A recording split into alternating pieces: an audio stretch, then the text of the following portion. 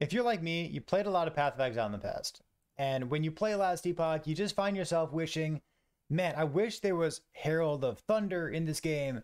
I wish there was Herald of Ice in this game. I wish I could just pop an entire pack of monsters and get a little bit zoomier than Last Epoch normally allows you to be. If that sounds like you, this build is probably right up your alley. It is so much fun to play. I hope you enjoy this one. Hey YouTube, welcome back. I've got another build here for you. This is a build that I was working on as part of my own build contest. Every once in a while, we've been hosting build contests for new unique items, new set items, new affixes that have been added to the game. And this time around, we did a contest for CDR. So just building as much CDR as you can possibly get and seeing what kinds of cool things you can do that maybe you weren't able to do at all or maybe as efficiently in the past. So I struggled to find something that I wanted to build around, but as it turns out, I'm still in love with Fragment of the Enigma and building spark charges on various characters. So what I wanted to do is use Fragment, apply spark charges, use Mana Strike, those familiar things, stacking intelligence, but I also wanted to build around TP and using Teleport to proc Ellie Nova. So Teleport has a couple good buffs in it, gives us armor, gives us a percent increased elemental damage, but then proccing Ellie Nova is a great way of clearing big packs of monsters because spark charges kind of shotgun. So the bigger a pack of monsters, the more likely it is that you can just one-shot the entire thing. And then it also gives us some good defenses. So first things first, I want to tell you about the this cooldown recovery speed portion of this build. We'll also talk about some of the broad strokes for offense and defenses. And then at the middle of the video, you can fast forward if you're watching on YouTube, we'll go over like runes, masteries, blessings, things that are along those lines. All right, so the cooldown recovery speed here, we're gaining a couple things. First of all, we have Enchant Weapon, and Enchant Weapon has permanent uptime, which is awesome. So instead of it having, 50% increased attack speed sometimes, and then you don't have attack speed other times, we actually have permanent attack speed, which feels great for Enchant Weapon. It also means that the small proc from Enchant Weapon that zaps little monsters as you walk them past them, it has a chance of applying a spark charge too.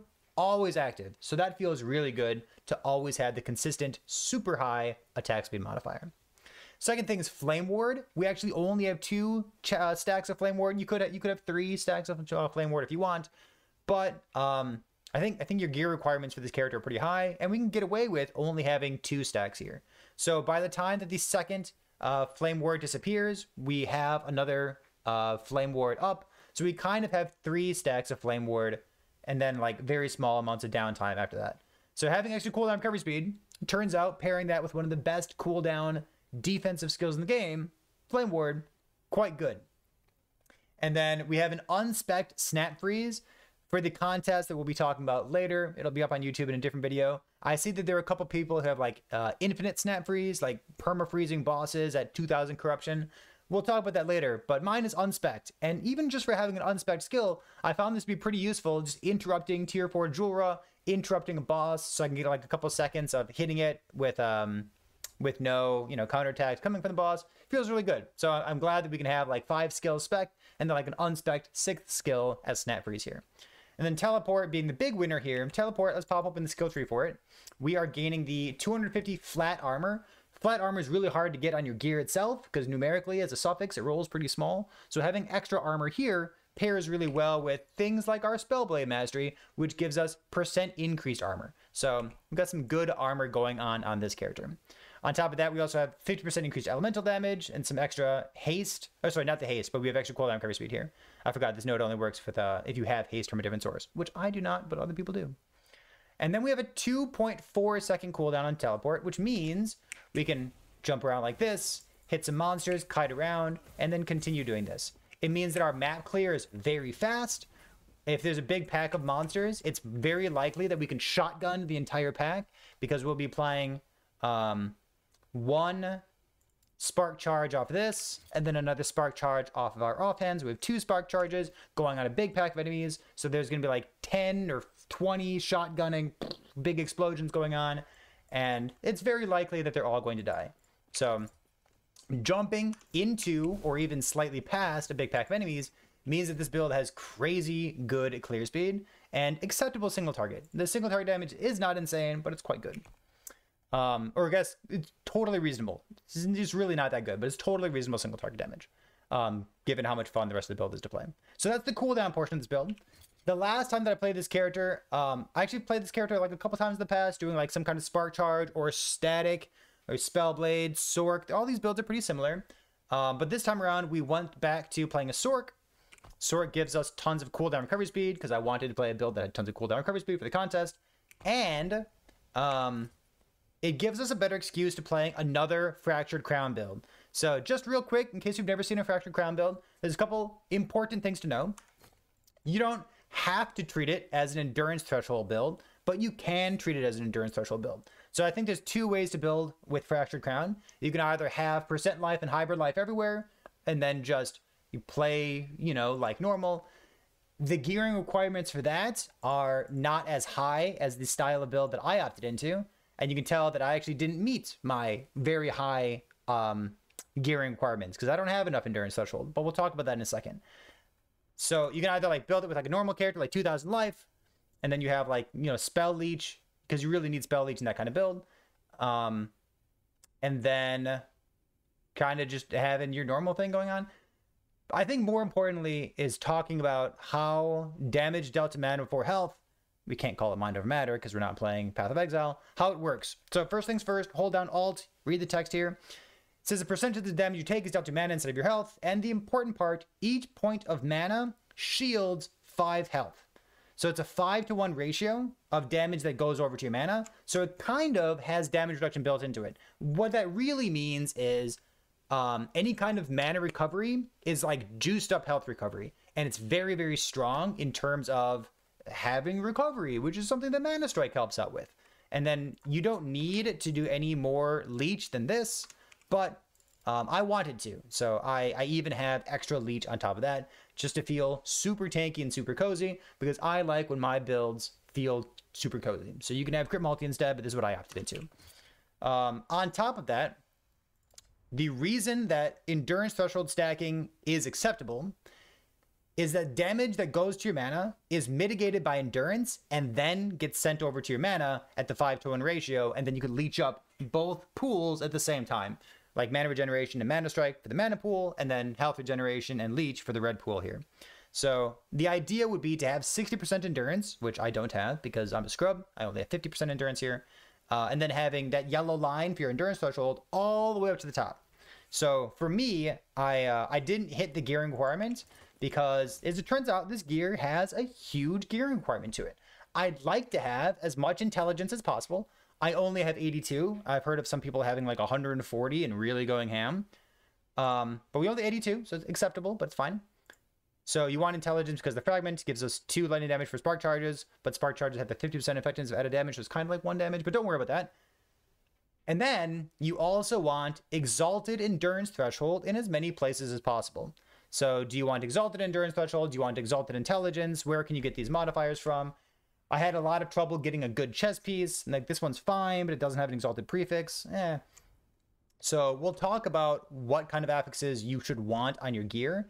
But like my gloves, for example, should have Exalted Endurance Threshold, and my relic, for example, should also have Exalted Endurance Threshold.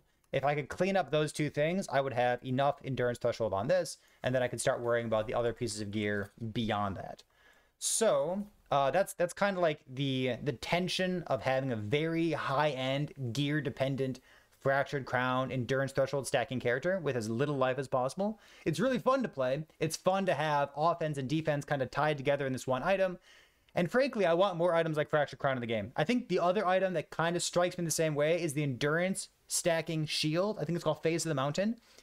Face of the Mountain and Fractured Crown are awesome. I think Last Epoch would do a service to itself by having more exciting items like this that kind of change how you want to be gearing your character altogether, instead of just, here's the life, here's the spell crit, here's the multi, here's the hybrid life, blah, blah, blah, blah, blah, right? So having things that really change how you want to be gearing your character or what these affixes are in terms of priority, I think it's awesome. I think we need more stuff like this in the game. The fact that you get to craft this in a cute way, that's fine. But like the endurance shield, this thing, excellent. That's the kind of stuff that I am looking for. So before we talk about the skills and the blessings and whatnot, there's one more thing to talk about real quick in terms of CDR. and that is Teleport with a 2.4 second cooldown. You can get this idol here. So this idol, mine has 2 seconds on it. Ideally, you would have 3 seconds on it. So your best thing would be like 3 seconds of stun immunity after using Teleport, along with chance to gain lightning ages when you're hit. That would be just like chef's kiss in terms of the idol for you. And that means that as long as you are using your Teleport basically on cooldown, which you are because it gives you armor, it gives you buffs, it gives you damage, it gives you movement speed, or I guess it helps you clear the maps faster, you're also stun immune. And being stun immune in Last Epoch is really, really strong, especially when you're playing a endurance threshold stacking character like this. So I think including a bunch of cooldown on this style of character, especially with a Fractured Crown, has been really, really good. It's not like game breaking or anything. It's not the coolest thing you can do with the new CDR affixes, but it stands out as something that's excellent along with this idol here. All right, so let's break down the rest of the skills and we'll talk about what's going on here. This is like the boring part, but we'll talk about it anyways. So in Mana Strike, there's a couple of things to know about. First of all, if you have the teleporting strikes, it says minus mana gained, but this does not apply to critical mana. So make sure that you have 1, hopefully 2, if you can get plus levels somewhere. You'd like to have 2 points in this node here to get extra mana every time you're slapping something. On top of that, we need 3 points on the far left side. Let me move my face real quick. We need 3 points on the far left side to have the mana cost of the mana arc as low as possible. We have a chance to apply a spark charge on hit, and then this 100% chance also applies to the mana arc. So every time that we slap something, we're applying 2 spark charges with a chance, with a 12% chance, with a 12, with a 37, 40, 50, 60, 70-ish, 70% chance-ish of applying a 3rd spark charge every time that we right-click an enemy. So that's an important thing for you to know. The next important thing for you to know about Mana Strike is that the modifiers to crit chance on Mana Strike do not apply to spark charges. Spark charges are very similar to Shadow Daggers in that they do not inherit anything from their parent skill.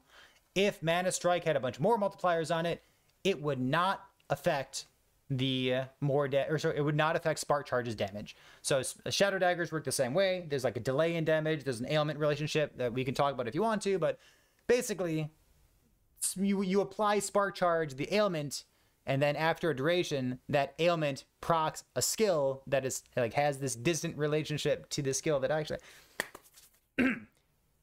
increased and more damage multipliers from the parent skill do not apply to spark charge. That's what we're trying to say. That's an important thing for you to know about. So we only have our 5 base crit. We don't actually have 21 base crit. So take that of note. Beyond that for Mana Strike, let's go to Ellie Nova. So Ellie Nova, there's 2 variations that you could do with this. You'd be taking all the nodes on the right side for the lightning conversion stuff because you want that spark charge chance. Given that we're a spark charge build, you have to decide, like, do you want slightly more base critical strike chance on your Ellie Nova, the spell itself, or do you want a higher chance of getting this extra AoE from the overcharged Ellie Nova?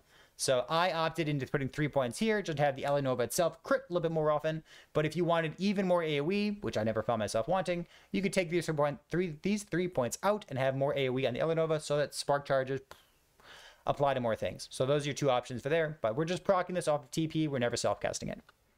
After that is Teleport. Teleport, we have the 3 nodes on the far right side for casting our TP, or sorry, for casting our Ellie Nova whenever we TP. We have some extra armor, some travel nodes for some stun avoidance. And I think this is the last point here. You don't need buff duration. You don't need buff duration at all. So what could you do?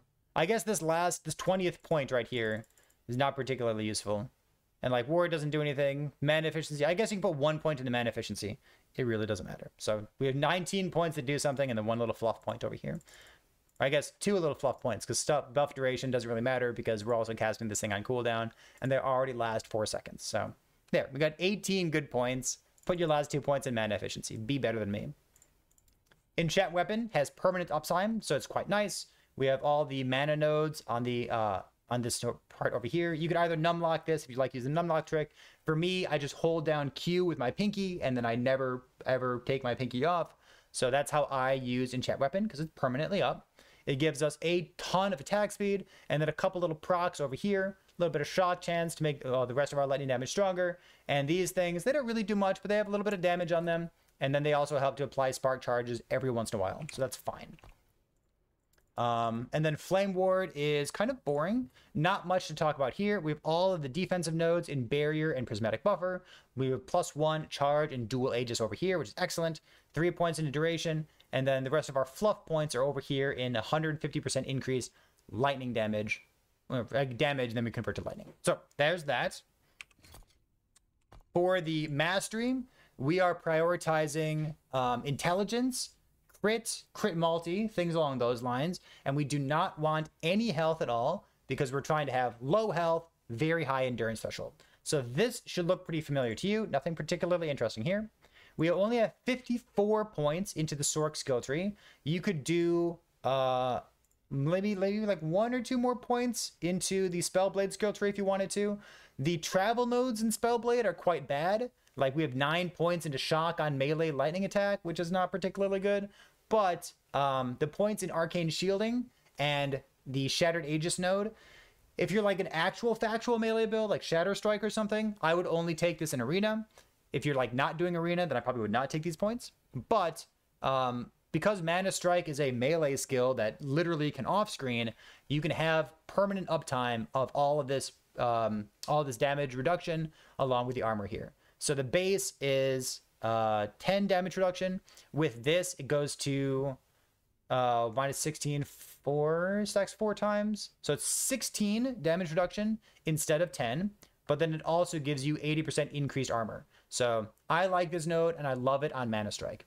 The rest of these points over here, I like them. They're quite good. Extra attack speed, extra chance to apply spark charge on melee hit. In the Sorc skill tree, the bottom of the skill tree is not very good for us, but the top of the skill tree is great. So we have these intelligence nodes, new in 0.9, S tier node, love this node. And that's why we're putting a couple points into Arcane Insight over here. We have some travel nodes, which are not particularly good. We don't really need a big mana pool because we're leeching, or I guess we get mana back on hit very easily. So just a couple points here. We have some travel nodes into Serranomancer for more shock chance, lightning damage, along with some leech. This is the only leech that you need in the build, but I opted into more because I think it feels good. A couple points into Chill. I like having 1 or maybe 2 points into Arcane Avalanche. I know it says you freeze like nearby enemies, like you nearby frozen enemy 1. It's not actually 1 frozen nearby enemy. It's 1 AoE floof that freezes enemies. So even just 1 point in this could freeze a pack of enemies when they're near you. I love having 1 point to this. I actually kind of like having 2 points in this, but 1 is just fine here. I highly recommend this to you. But crit chance, this is doubled for lightning skills. Great. Crit multi, intelligence. Intelligence feeds back into our calculated destruction node here. And then the top of the skill tree is just excellent. It gives cooldown recovery speed and a bunch of flat spell damage for ourselves. So this node here, you might be looking at this saying, why don't we have this? So 1 spell damage per point is about the same as intelligence. So it's worse, right? So intelligence gives our spark charges 2 flat damage. This only gives us 1 flat damage, but it gives mana regen as well. I think you'd rather just have more intelligence because intelligence also gives you crit. And outside of your spark charges, this node would be better, but we're basically just a spark charge build. So we'd like to have as much intelligence as possible because it's better than the Spellslinger node. Cool. For the gear, we talked a little bit about a Fractured Crown and how this is like an interesting way of building your character at the beginning of this video. I happen to have quite a good fragment of the Enigma, but frankly, finding these with 1 LP, they drop with 1 LP all the time. So getting something with spell crit chance will help you cap your crit a little bit easier if you have less than 100 intelligence like I do. But even just crit multi or something along those lines, you're going to love having something like that. We opted into having lightning penetration on our amulet, which I think is kind of interesting. Remember, shock only stacks up 10 times instead of 20, and shred only stacks up 10 times instead of 20. So the relative value of penetration on your amulet has gone up, especially because like shock and shred are less effective on bosses. So I still don't think that tier 5 is particularly good. But if you can get tier 6 or even tier 7 penetration, I think it's a worthwhile stat to be having to include on your build, especially if you're not a lightning build, because lightning builds kind of get 2 sources of shred, but other builds only really get 1 source of shred. Because remember, shock applies a shred.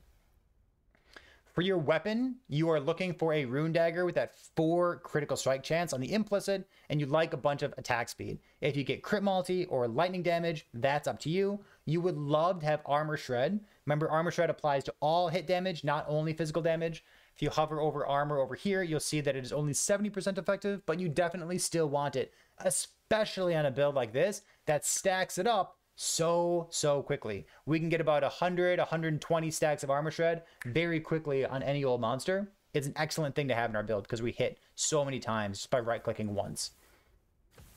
Let's look at rings real quick. We'd like to have Exalted Endurance Threshold because of the Fractured Crown. You're also looking for Intelligence and Crit Chance or Intelligence and Lightning Damage. I found myself with my critical strike chance is currently 82.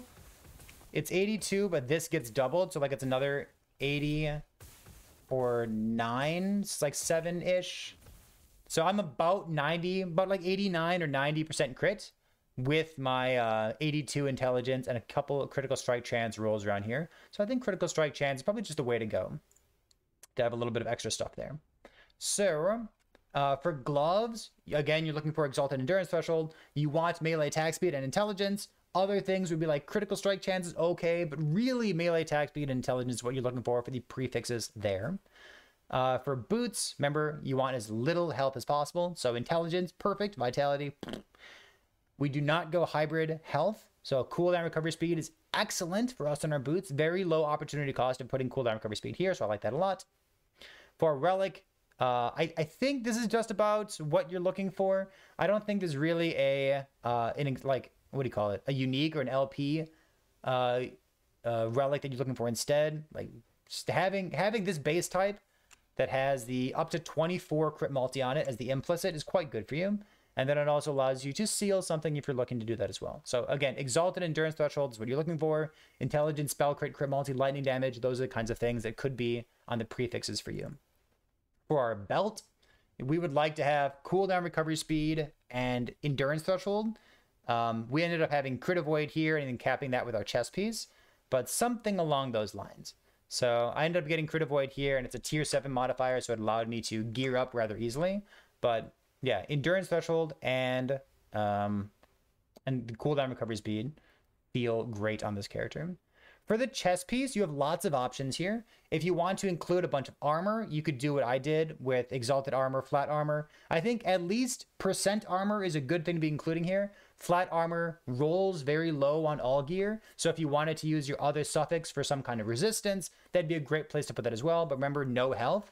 For your prefixes, you have lots of good options, and like maybe there's a best in slot, but like I've had pretty bad RNG recently, so whatever you get, here's the kinds of things you can look out for. Spell crit doubled, that's a pretty good thing. You could even seal a spell crit modifier there. Intelligence, Exalted Intelligence would be excellent for you. Lightning critical strike multiplier would be excellent. Another, maybe a sealed tier 1 mana strike levels would be great. Mana strike levels would give you another point into this for giving you even more mana gained on hit, which would make you even tankier. Or you can spec it to attack speed as well. And then Flame Ward, you could have Flame Ward. You could have 3 charges of Flame Ward for even more tankiness and uptime of that tankiness. So there's all sorts of prefixes that you could be going for. And if you get any of those, you can work out the rest of that by yourself. So we talked about this huge arcane idol. I think this thing is like the reason for the build almost. It's like having the stun immunity built in. We have room for another 1x3 idol here. The prefix is nothing particularly good for us, but having that Lightning Aegis. Remember, Lightning Aegis is another 25% damage reduction. If you hold down Alt, it doesn't say here, but if you take a look at Lightning Blast and hover over this node, it tells you exactly what it does. Lightning Aegis gives you 50% increased damage and 25% less damage taken. So having that Lightning Aegis as another source of damage reduction is excellent. So we have 11% chance when we are hit. We have room for a couple 3x1s. So we're looking for something like this, Lightning Critical Strike Chance, and Spark Charge. You'd like to just have 3 of those. But Spark Charge on melee hit is a pretty good modifier, so we have those all over the place. Remember, Spark Charge on hit is just like any other bleed on hit or poison on hit. It goes over 100% chance. So we currently have like 270% chance to apply on melee hit, which means we applied 2 on melee hit with a 70% chance of applying a 3rd on melee hit. So that's pretty neat. The rest of this, poison res, poison res, poison res, poison res, poison res, because I like to have a little bit of poison res.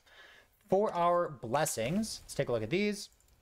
I'm going to go to this view because I like using this view for talking about the modifiers or the blessings on the right side here. Lightning builds are awesome because lightning builds get basically +1 blessing. So we have our lightning shred here. We have a little bit of spell leech. This could be crit multi if you want to go a more offensive route. And then we have all resistance. I think all resistance is probably what you want because you have access to a base type that gives you crit avoidance on your chest piece there. And then, like most of my builds, I have flat armor here. And I would go percent armor, but grabbing up to 150 endurance threshold really helps to get as much endurance threshold on an endurance threshold stacking character as possible. You would need absurd gear in order to not have the endurance threshold from that blessing. So I really recommend that if you end up going the endurance route with a fractured crown. So I think that about does it. We're going to go take a look at all the builds that other people have submitted for the CDR contest. There'll be another video on YouTube if you want to see what other people have come up with it for that. This is not like a brand new build, but it's an incredibly fun build to play. I don't know how to convey how much fun this is to play. You just teleport on top of things and you're the cool guy walking away from an explosion and you never look at it because it's just so cool. I mean, it's intoxicating to play this character. We're currently farming like 320, 340 corruption or so, and we're just like, boom, you know, and then enemies blow up behind you. I feel like this is the kind of build where two things are true. First of all, it kind of ruins whatever my next build is going to be because I'm not going to enjoy it as much as this build. And two, and this is a special treat for you people out there who watch the very end of the video, I think this is the perfect build for a Path of Exile player. If you have someone, or maybe you're a Path of Exile player, if you have someone that you're trying to get to play Last Epoch, and you're like, oh man, I wish I had Herald of Ice, I wish I had Herald of Thunder, I wish I could blow up an entire pack of enemies, I wish I could see more explosions. This build has big Path of Exile energy. And if that's the kind of thing that you're looking for, or that your buddy is looking for, tell them about Mana Strike, TP Ali Nova with a Fragmented Enigma. You can play it as a ward-based character. You can do the Fractured Crown thing if you want to. You can play a Spellblade. You can play a Sorc. But it's really, really fun. And I recommend it to you. So give it a shot. Let me know how you've been building this character and how your gear has turned out. I still don't have a Bastion of Honor. So I'm going to go farm a Bastion of Honor because it's been 3 months now and I still don't have a Bastion of Honor. So just try to be luckier than me and I'll see you next time.